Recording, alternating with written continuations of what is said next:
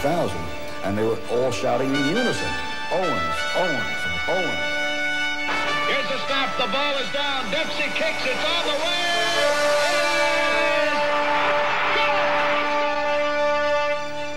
Here's the pitch by Downing. Swinging. There's a drive into left center field. That ball is going to be out of here. It's gone. It's 7:15. There's a new home run champion of all time. And it's Henry Aaron.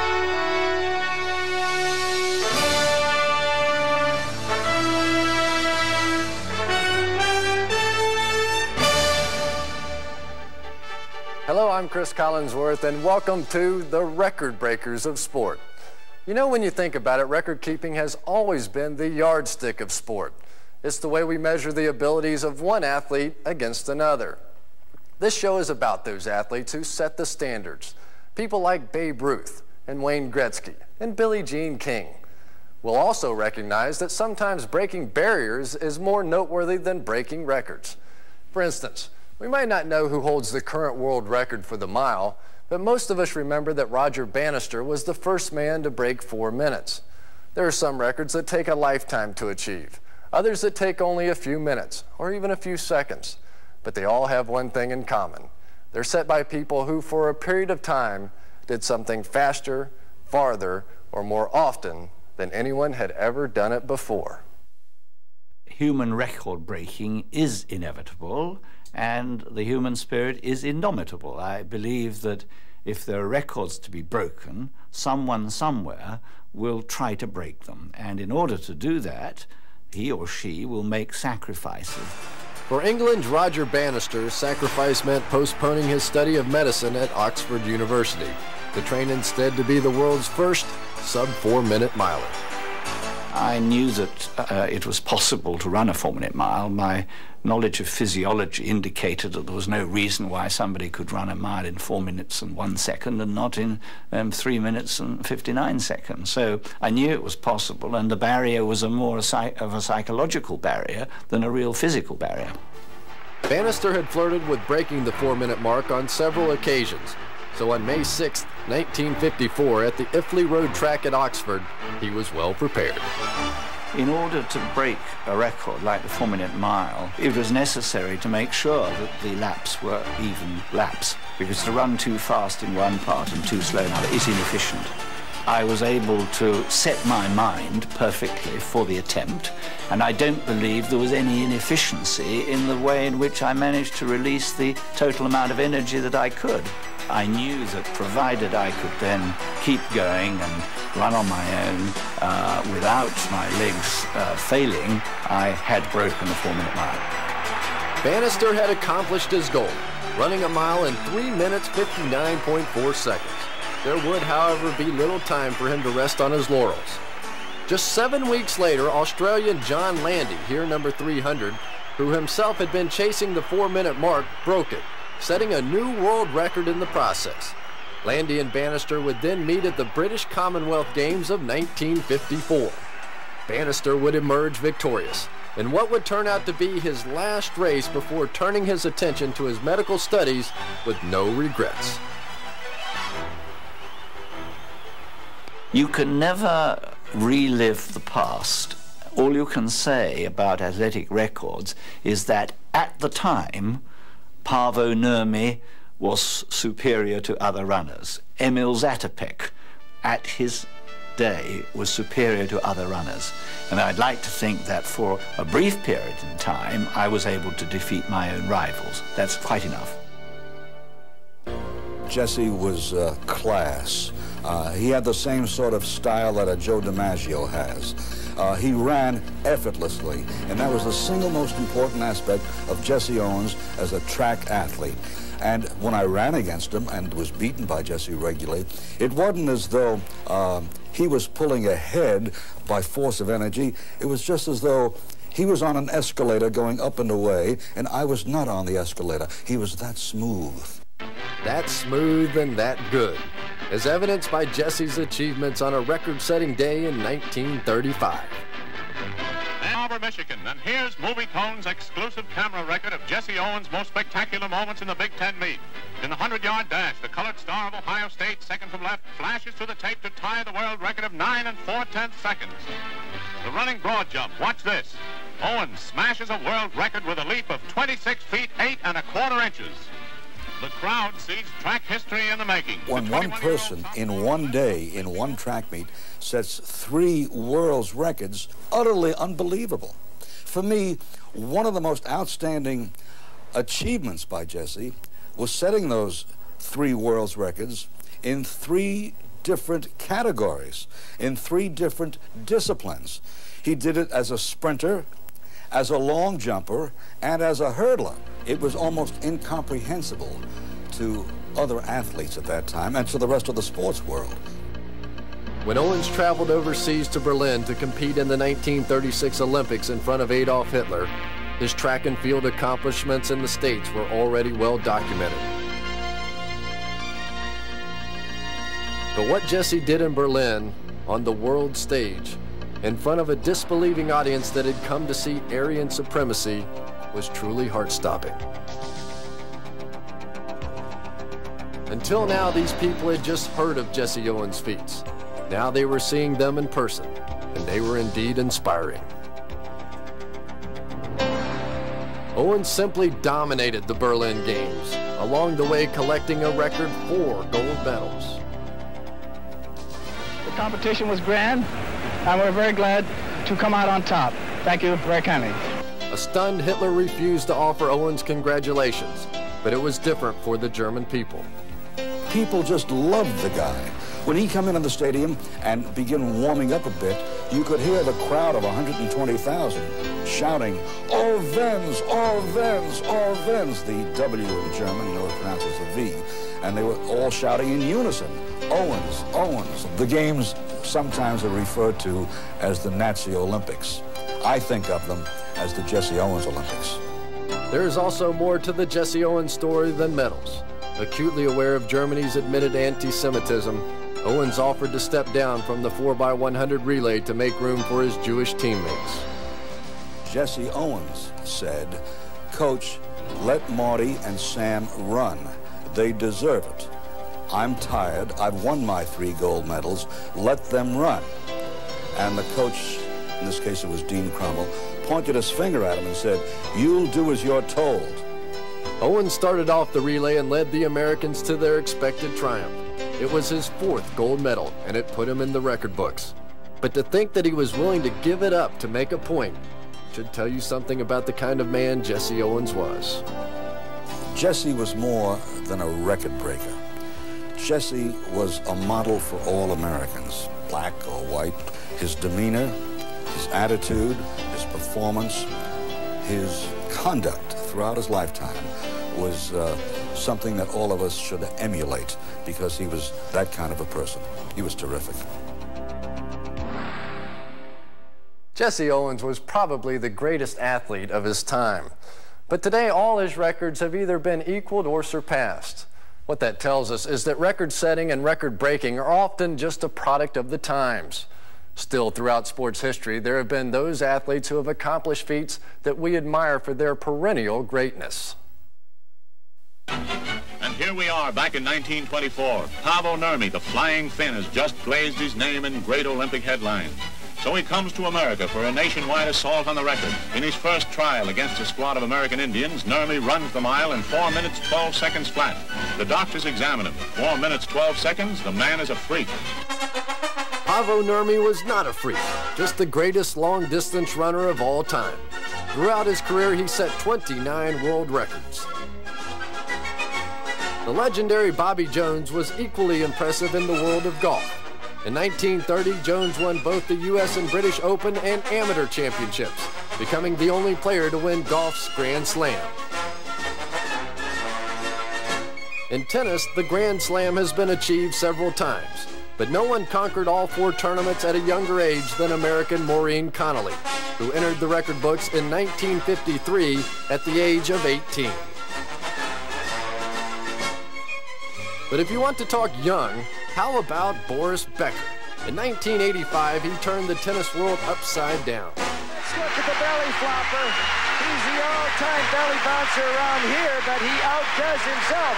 Around here was Wimbledon, where the 17-year-old Becker became the youngest men's singles champion in tournament history to take his place among the Grand Achievers. On his way towards becoming the heavyweight champion of the world, Mike Tyson often thought back on the words of wisdom he received from his trainer and guardian, the late Cus D'Amato. I've been always discussing this with Cus ever since I was 13 years old about, wow, it'd be great to have the belt. And I used to always see the old-time fighters, and I used to look at these guys, and I used to say, God, these guys are immortal. And Cus used to always tell me they weren't born that way, they became that way.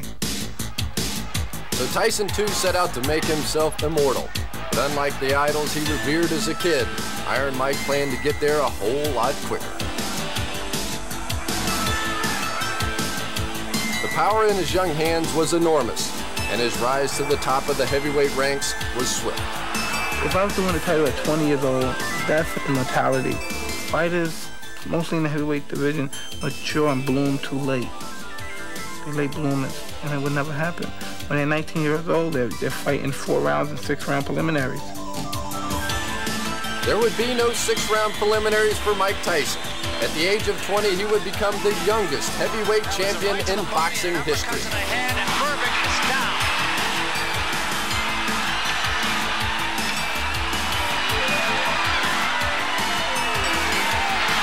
This one is going to be over, I believe. It's over. That's all. And we have a new era in boxing. I was coming to destroy and win the heavyweight championship of the world, which I've done. And I'd like to dedicate my fight to my great guardian, Cus D'Amato. And I'm sure he's up there and he's looking and he's talking to all the great fighters and saying his boy did it. I know records are made to be broken, but it will never be broken.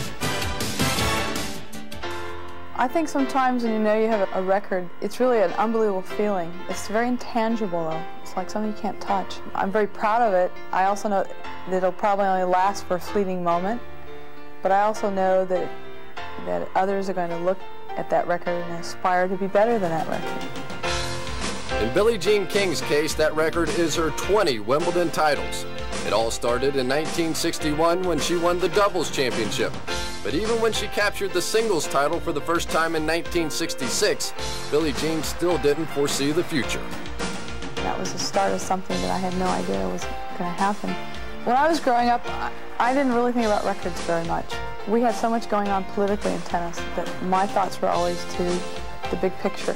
If I were a youngster today playing, I'm sure I'd be very different. I would want to just break all the records, and I could have time to look in the record books and think about it. If you did take time to think about it, you'd realize just how special a player Billie Jean King must have been. In between all that time she spent as a crusader for equality for women in sports, Billie Jean just kept on winning Wimbledon championships. When she was through playing, she had won 6 singles titles, the last and most satisfying coming in a year when many thought her career was over.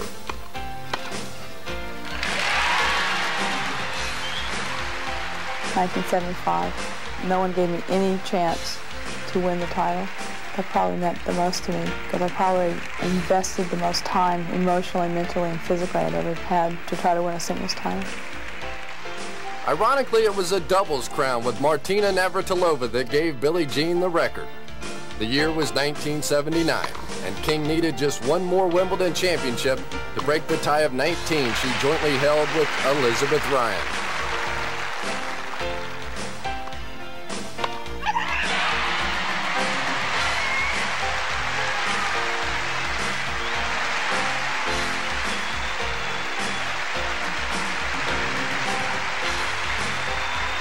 Another chapter now written by Billie Jean King. Her 20th title, and one wonders whether it will ever be beaten. 6 singles, 10 doubles, and 4 mixed.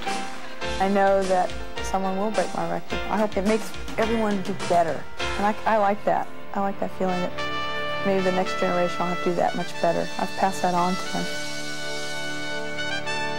When I first hoisted the trophy, it was incredible. I mean, I broke down. I mean, I couldn't help it.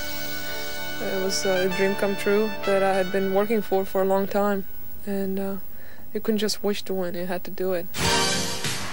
The first time Martina Navratilova won at Wimbledon was 1978.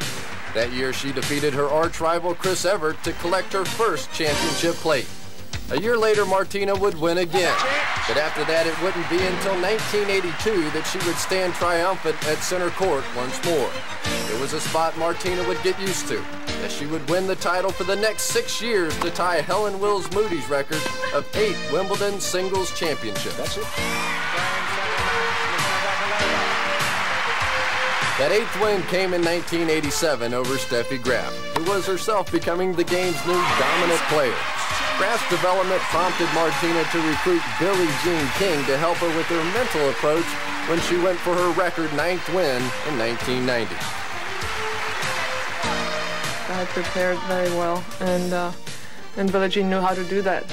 I didn't let the occasion overwhelm me, and that was because I've done my homework, and maybe I would never have as good a chance as I did this time, so I really wanted to grab it. I didn't want to let it get away.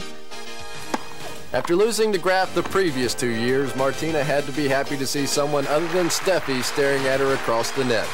As things turned out, Zina Garrison gave Martina very little trouble. The title was hers.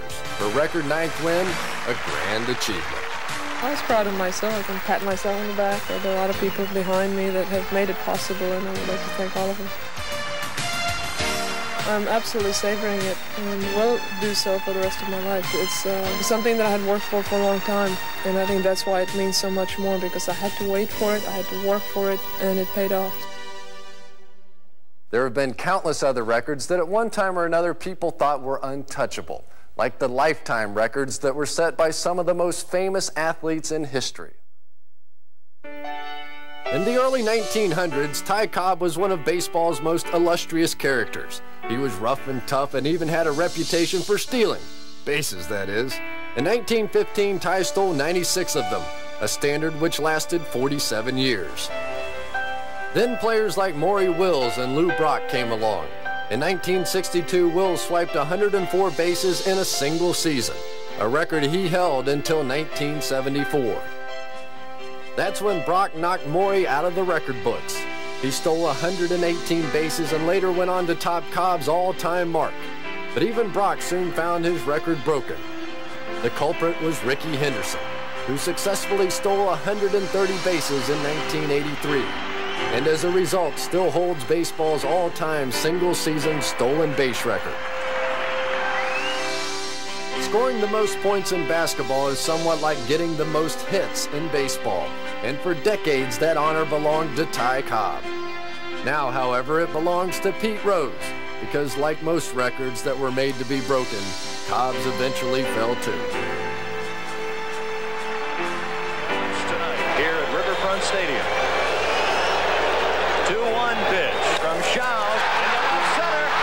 There it is. Rose has eclipsed Cobb. That's number 4,000. Rose had set a new standard, a new record made to be broken. There have been many outstanding running backs in NFL history, but perhaps none had as much impact on the game and its record book as Jim Brown. These guys are great for what they had and what they did. I know that I've had the greatest performance of any back based upon everything that one can do in a certain period of time. But you cannot go around saying you are the greatest. And if you're the greatest, are you the greatest forever? Are you the greatest for that day? I don't really need that. And I don't rely upon what people tell me about what I did. I know what I did, and I know what I didn't do. More than anything else, what Jim Brown did was to establish a work ethic that the NFL's other great backs have always strived to live up to. I have to battle guys weighing 260 pounds that's trying to take my head off. And that's a battle of physicality and will. And if you're not a warrior, they're going to break you. You know, the closest thing to war that I know, without shooting guns. But since I had a few weapons to utilize, it was just a part of the game. There are times when you get hit with tremendous force, but you weren't afraid of that. You were afraid of not succeeding in what you were trying to do. Jim Brown's success could be seen in his career and single-season rushing records. And even though he was often maligned for being a loner, there was a purpose to his plan. You have to be isolated to come and together all of your forces to be able to perform your individual task. And as a star of the team, there was great expectation of me. A lot of times when people criticize me or try to hurt me, it makes me stronger because I take that and I run it through my system and then I throw it back at them. And that force is awesome. Awesome enough in Brown's case to be the NFL's all-time leading rusher when he retired in 1965. I'm proud to have performed on a certain level. Starting in the 50s when racism was flourishing, I was proud to maintain my dignity and my freedom under those circumstances and to deal with the physicality, emotionalism, and the mental aspect of it, and to be able to leave at a time when no one thought I should and never to come back. I'm proud of all of that. Brown, too, should be proud of the legacy he left behind for running backs like O.J. Simpson to challenge. O.J. was unbelievable, you know, world-class sprinter speed, very strong shoulders, great cutting ability. No doubt about it, one of the top 5 backs that ever lived. I have great admiration for his ability. And see, each back has something that another back doesn't have. I didn't have O.J.'s speed. I had a 4th gear. O.J. had a great 4th gear. O.J. running left. O.J. 5-4. Maybe 6. I just wonder if the three of us at this moment fully realize what it has been our great privilege to watch O.J. Simpson run for 2,000 yards in one season. Since records are made to be broken, it was inevitable that someone like Walter Payton would eventually catch Jim Brown and run right by him. They might have played in different times with a different set of obstacles, but for Payton and Brown, the results were often the same. Walter Payton's determination is very similar to mine. Walter Payton is more acrobatic than me. I like him, he's a warrior, you know, and he was a great, great player.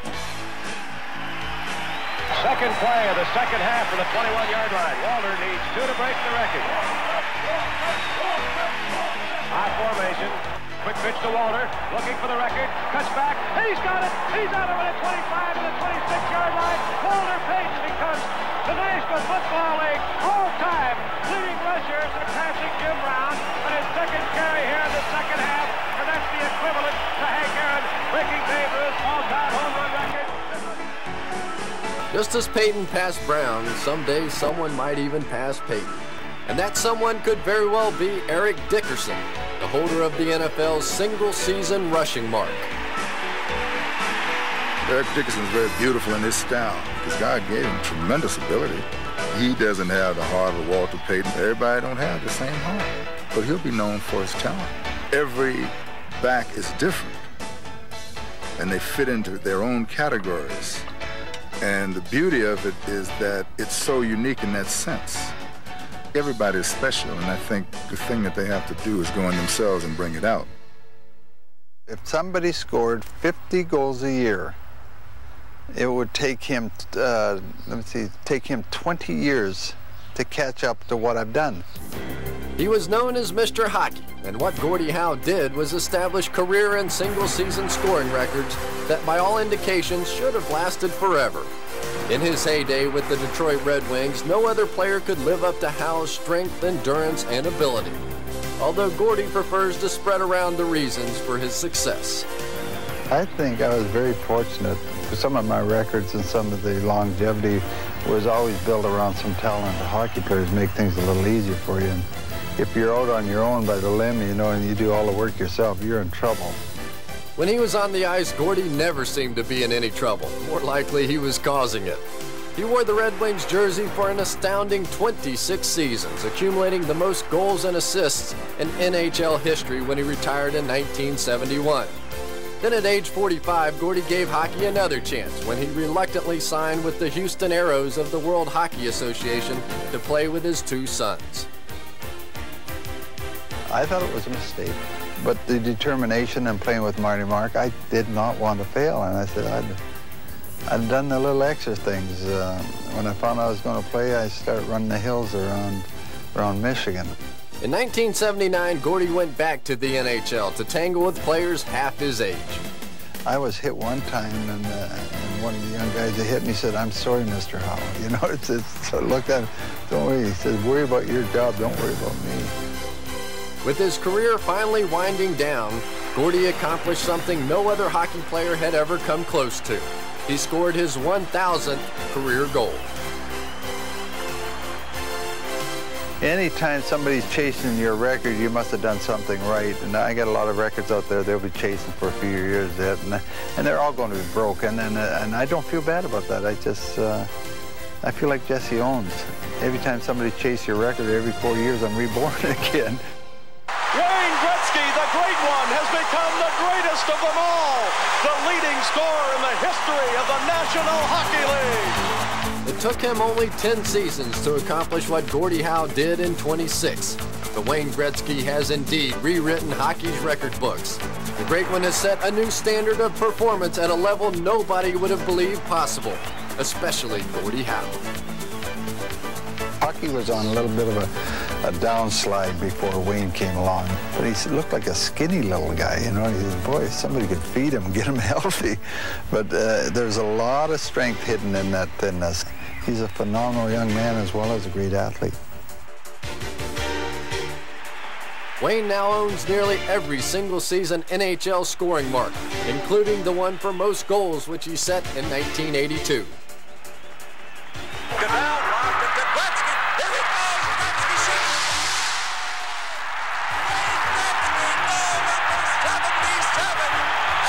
That year, Gretzky went on to score 92 goals.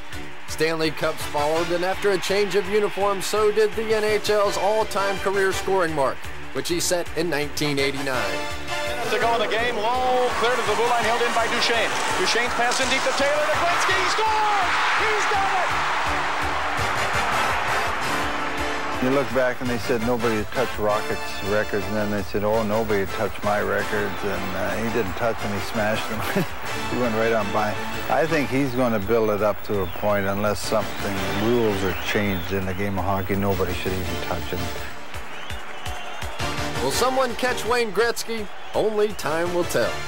Meanwhile, the great one keeps right on going, rewriting the record book every chance he gets.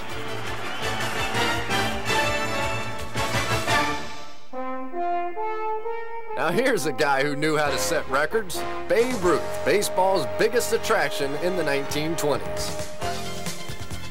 You see, after the 1919 scandal, why people stayed away from baseball in droves. And then Ruth started to hit home runs. When he hit the ball, they were majestic. Oh, he did things that were unbelievable. There was nothing like Ruth ever in this business. You know, we would go to Cleveland or some town like that, and it would say, Babe Ruth arrived in town today with 24 other ball players. The Babe was a giant of a man, the idol of an entire generation. Well, hope you hit a lot of home runs. Well, I won't predict anything, but I'll sure do my best. I hope all you boys will be out there watching us. There was nothing quite like watching Babe Ruth's powerful swing. Throughout his raucous career, the Sultan of Swat accounted for 714 home runs, including a single-season record of 60 in 1927. He dominated the game like no other player before or since, yet even the Babe's home run records would eventually fall. The man responsible for breaking the single-season mark was Roger Maris. The year was 1961, and amid controversy over the length of Maris's season, he would hit his 61st homer on the final day of the year. Here's the windup. Fastball hit deep to right. Way back there.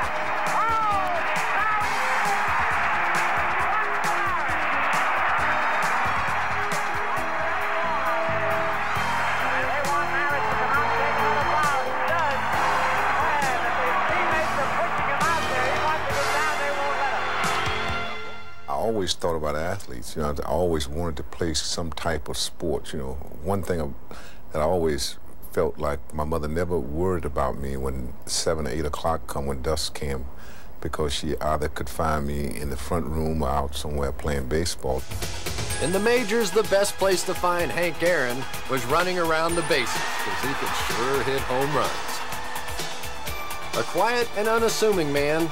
In his day, Hammerin' Hank might not have gotten the attention of a Willie Mays or a Mickey Mantle, but he was the one who would eventually catch Babe Ruth. I realized that I was not in a media town like New York or Chicago, and I was never going to get the press that some of these guys here got. But I said, now, you know, when you're second best, you try a little bit harder to reach the top. I said, now, this thing is within my reach, and if I stay healthy, there's nothing going to stand in my way that I can't get it, you know. So that's what I did. 3-1 pitch. There's a drive into left field. That ball is going, and out of here. Henry Aaron has just tied Babe Ruth. There were times that I thought that, now, when you hit this home run, you ought to get around on your knees and crawl around the bases. You know, I'd do some silly thing, and I said, no, yeah, that would be putting on something. You know, you got to do the same thing that you've been doing all these years, you know. But I did feel, I really felt full inside. I felt like just somebody could just take a needle and punch me, and all the air would let out of me. I would fly to the sky, you know. Aaron's joy, however, was tempered by those who didn't want him to break Ruth's record. He even received hate mail and death threats that were racially motivated. That hurt me very much. It should have been the most enjoyable time of my life, and yet it was probably one of the most horrified times of my life. I was just only trying to play baseball and bring a little enjoyment to some kids, or maybe to a family. In the 21st season of his marvelous career, Aaron would pass Ruth on April 8, 1974. He's sitting on 7-14. Here's the pitch by Downing. Swinging. There's a drive into left center field. That ball is going to be out of here. It's gone. It's 7-15. There's a new home run champion of all time, and it's Henry Aaron. I felt really proud of myself because I finally had reached the top of my plateau. I had reached the top as far as I could go in baseball. There was absolutely nothing else that I could accomplish. I surpassed a record that people said nobody could ever surpass. So I felt very proud of myself. In sports, you have to take the good with the bad. I know. I've played in 2 Super Bowls and lost them both. It's the same with records. For instance, did you know that the guy who shares the record for hitting the most home runs in a World Series game is the same guy who holds baseball's all-time record for striking out? It's true. And the sports world is filled with records people would probably like to forget, but we're not going to let them. This notorious group will always be remembered as the Heartbreakers. I'm sure that Jim Marshall of the Minnesota Vikings is proud to hold the National Football League record for consecutive games played. I'm equally sure he's not proud of another record he holds. One he set in 1964, the most yards run the wrong way with a fumble. 30-yard line, Kilmer driving for the first down, loses the football. It's picked up by Jim Marshall, who's running the wrong way. Marshall is running the wrong way, and he's running it into the end zone the wrong way. Thinks he scored a touchdown. He has scored a safety. I wouldn't worry about it too much, Jim. You had a wonderful career. And come to think of it, you could have been in Don Baylor's shoes. In his baseball lifetime, Baylor was hit by a pitch a record 244 times, including 28 in 1977 alone. Ouch. I can sure think of better ways to make a living.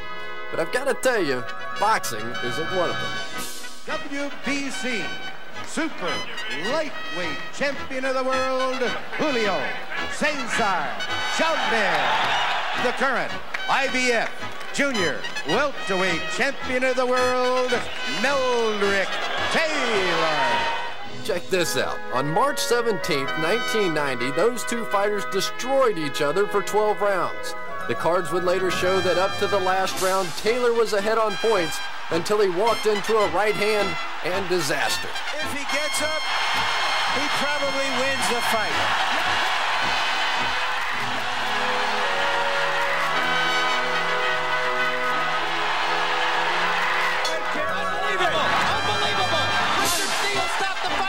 As if getting hit all night wasn't bad enough, Taylor lost the fight he would have won with only 2 seconds left, the latest knockout ever in a championship fight.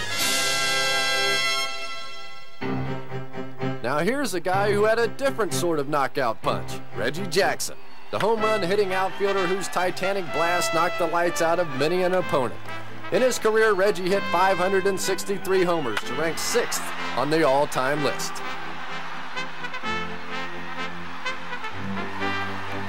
But it's where Reggie ranks on another list that gets him on this list of heartbreaking records. See, Reggie struck out 2,597 times in 21 seasons, and that happens to be an astounding 661 more times than the next most whiffable player. But Reggie was always a good sport about things, wasn't he? Good, however, is not an adjective that could be used to describe the Tampa Bay Bucks of 1976. Unless, of course, you wanted to use good for nothing. That, by the way, was how many games the Bucks won that year. None. In fact, after losing all 14 games in 1976, the Bucks went on to lose 12 more the next year, establishing an NFL record in futility. And if futile efforts catch your fancy, we offer you Tommy John. They'll only be able to get one if they can get that. Here, John popples the ball and to the helmet. John does not normally make that kind of mistake. They're going to try to score again. And Tommy's 3 errors on 1 play. Don't you think there should be some sort of penalty for that? And speaking of penalties, how about Dave Schultz, who set the NHL record for most penalty minutes in a single season? But the time Schultz spent in the penalty box must have seemed like a vacation if you compared it to the time Casey Stengel spent in the dugout with the '62 Mets. And it's been outstanding the way every player on this team has put out in this spring training camp. And if you can continue that way the rest of your life, you're all going to be successful in baseball. Talk about misguided statements. Casey Stengel sure didn't know his players very well. In 1962, his New York Mets were decidedly unsuccessful, losing a record 120 games. Well, at least the Mets were entertaining, especially the old professor himself. As soon as the kid could talk, he started to say Metsy, Metsy, not Papa, not Mama, Metsy, Metsy, Metsy. So that's what they are. They're now singing the kids, Metsy, Metsy, Metsy, see when they want food and everything. So the babies are even started. We got them from 4 years on, we got them from 10 years on, 15 years on, 18 years on. Casey was sure in the league by himself, just like some of the records that have remained unchallenged for years. They're the kind of records that seemed incredible enough at the time, but it's their longevity that has made them all the more remarkable. And while nothing in life or sport is ever a certainty, you have to wonder if some of these records just might stand forever. It's conceivable that Nolan Ryan's strikeout records will one day be topped. Conceivable, but that too is highly unlikely. Ryan holds both baseball's single season and career strikeout marks. At one point, there was doubt that anyone would strike out more batters than the legendary Walter Johnson. But Ryan eased by him and every other pitcher, too, on his way towards fanning more than 5,000 batters in his career. Then there's the matter of no-hitters. Ryan has thrown 6 of them, 2 more than any other major league pitcher.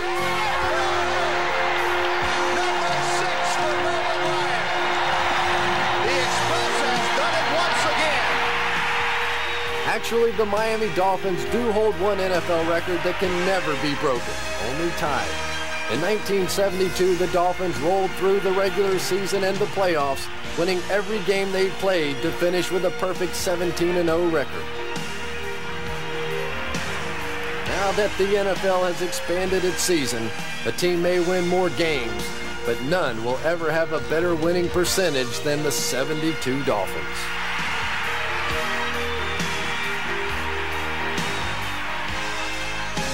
Such word as can't was developed to me by my father. And he taught it to me the hard way. Every time I'd say I can't, he'd thump me up the side of the head, like you thump a watermelon to find out if it's ripe. And he'd say, there's no such word as can't. He says, you may have to do it differently than someone else, but you can do it. In Tom Dempsey's case, doing it meant kicking field goals for the New Orleans Saints. It was a remarkable achievement for a man born without a right hand or toes on his right foot. But Dempsey not only survived as a kicker in the NFL, he excelled. and would eventually kick the ball farther than any other man in the history of professional football. Tom Dempsey will try to kick the longest field goal in National League history. I thought I could make the kick. I was young, strong, and stupid at that time. You know, so I thought I could kick the ball. In fact, I knew I could kick the ball 65 yards. The only question is whether I could kick it straight 63 yards. Scarpetti will hold. Here's the snap. The ball is down. Dempsey kicks. It's on the way. It is good. It's good. It's good. The Saints have won. The Saints have won. It took weeks or months to really settle in because, you know, being young, all I could think of after I kicked it was, are we going to have a party tonight? The stadium is wild. Dempsey is being mobbed. Dempsey with a 63-yard field goal. The longest field goal in the history of the National League.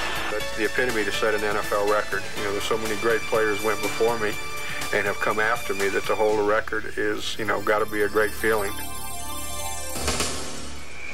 Today, I consider myself the luckiest man on the face of the earth. With perhaps the most famous words ever spoken in sports, Lou Gehrig said goodbye to baseball. Gehrig was a phenomenal player, the premier first baseman of his day. He was known as the Iron Horse and played in a record 2,130 consecutive games until a rare and fatal disease forced him out of the Yankee lineup. Often overshadowed by Babe Ruth on the field, Gehrig's remarkable streak has yet to be seriously challenged and remains to this day one of baseball's landmark records. The day he was honored at Yankee Stadium is now part of the fabric of the game, and the laurels he received, a haunting tribute to a man who set baseball's most enduring record. I know Lou's going to keep that stiff upper lip, and he's going to keep on going. And baseball's needing, and I think he'll stay in there. Another great Yankee famous for a record that may never be broken is Joe DiMaggio. His now legendary consecutive game hitting streak began innocently enough on May 15, 1941, and continued throughout the summer. Game after game, DiMaggio would get a hit. Before long, he had broken Wee Willie Keeler's record, and then kept right on going.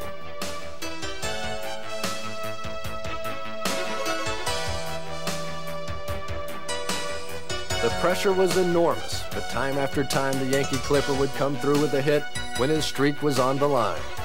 It was a testament to his will and concentration. Ultimately, DiMaggio's streak reached 56 games before he was finally stopped. Joe, on behalf of Fox Movie Tone News and the ball fans all over the country, I want to congratulate you on breaking that record. Thanks a lot, Paul. In the years since, only one other player has hit in even more than 40 consecutive games. A big reason to believe that Joe D's record may never be broken. When Bob Beamon was growing up, the only thing that kept him out of jail was his grandmother's promise to a judge that she would keep him in line. She encouraged Bob to participate in sports, and it was through that competition that Bob Beamon channeled his emotions and achieved goals that would far exceed his expectations. Right after the Olympics was over in '64, I was preparing myself on a daily basis to make the team. But I really didn't think that I would really be the #1 person at the time. All I wanted to do was to collect the suitcase, some of the Olympic hats, the memorabilia. I just wanted to be a part of this dream. At the time, Beamon's competition included Len Davies of Great Britain, the 1964 Olympic gold medal winner, and world record holder Igor Tero-Venetian of the Soviet Union. They'd all meet at the '68 Olympics, along with America's premier jumper, who actually became Beamon's ally. I had to be as great as Ralph Boston or better. And by working with him on a daily basis, I became a much better athlete. If not from a physical standpoint, but from an emotional standpoint, because he was a very fierce person. He had this motivation and dedication to the sport, which rubbed off on me. Whether it was Boston's positive attitude or not, something surely rubbed off on Bob Beamon as he prepared for the single most dramatic moment in Olympic history. I felt very peaceful and calm. As a matter of fact, my body was never more relaxed. And when they called my name, I was ready. I felt there was no sound, there was no people talking. Even though there were a lot of people yelling and screaming, I just felt that I was alone.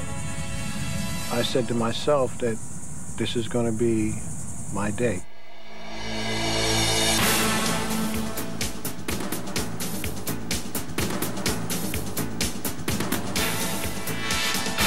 When Bob Beamon finally landed, he had broken the existing world record by nearly 2 feet. His jump was astounding, and his mark of 29 feet 2.5 inches is perhaps the most miraculous record in sports history. I just put it all together on the podium where we were receiving our awards. And I remember my grandmother really saying to me that I'm going to do my best to the judge to keep him straight. That wasn't in vain. I moved on. I said I moved on to the highest achievement that any individual could ever receive in amateur sports, and that is to be the gold medal winner at the Olympic Games. I think what made Bob Beamon's jump so astounding was that he was able to jump so much farther than anyone had before. Perhaps, though, all Bob Beamon really did was delay the inevitable. While we say records may never be broken, we're also aware that, as Yogi Berra once said, you should never say never. In fact, records are meant to be broken. And as long as there are goals to be reached and standards to be topped, athletes will try to do so. I can't tell you if we'll be around to see the next Martina Navratilova or Mark Spitz, but I can tell you with a reasonable amount of certainty they will eventually come. And then the next generation of record keepers can wonder whether or not someone will come along to break their records. For the record breakers of sport, I'm Cris Collinsworth. Thanks for watching.